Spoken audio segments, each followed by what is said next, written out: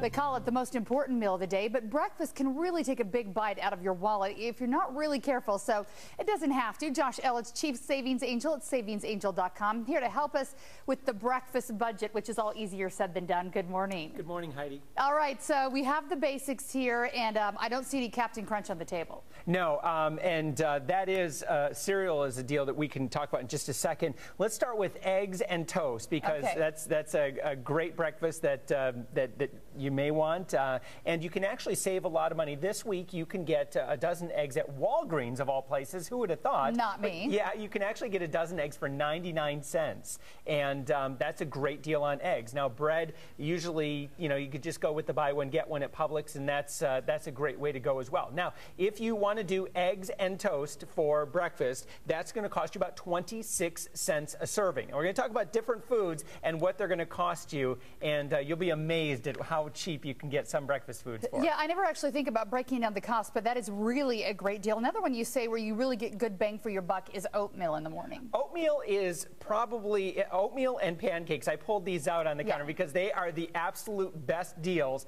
if you are very cost conscious. Now, this week you can get these packets of oatmeal, a 10-pack for $3.89. They're buy one, get one at Publix, and that's going to make it about 19 cents a bowl. A much better deal is to get the 42-ounce canister. Wait till you can get a price about $2. That's going to give you oatmeal for 7 cents a bowl. You're feeding your kids for 7 cents a piece at that price. I have one of these under my desk, and people make fun of me, but no, that is fun no longer. Absolutely not. You're right, Heidi. This is the winning way to go for breakfast. You say also pancakes, too, another good option for cost saving. Yes.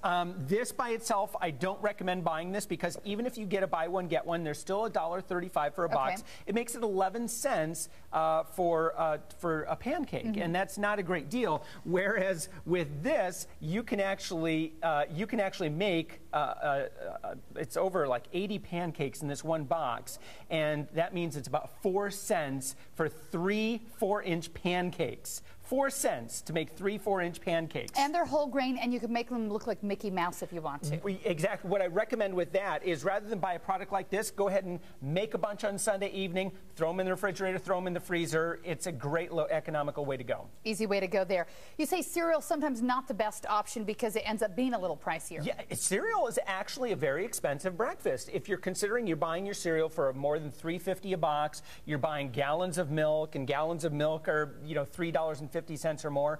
You can get great deals on milk.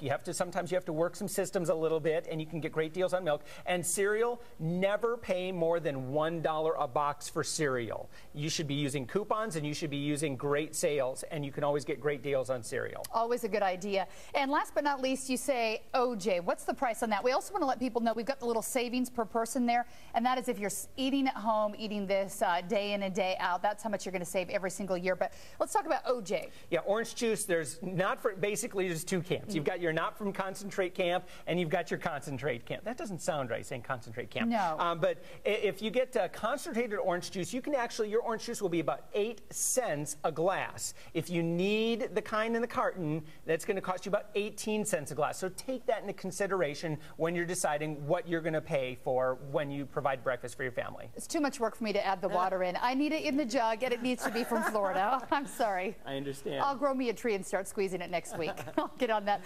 All right, some great savings, SavingsAngel.com for people to check out more information. You're sticking around with us and giving us great deals at the stores this week, coming up at 9 o'clock. Some good ones. All right, stick around. He's going to tell you how to save all kinds of money on every meal of the day, again at 9:45. Right now, though, I'm thinking we should talk a little weather.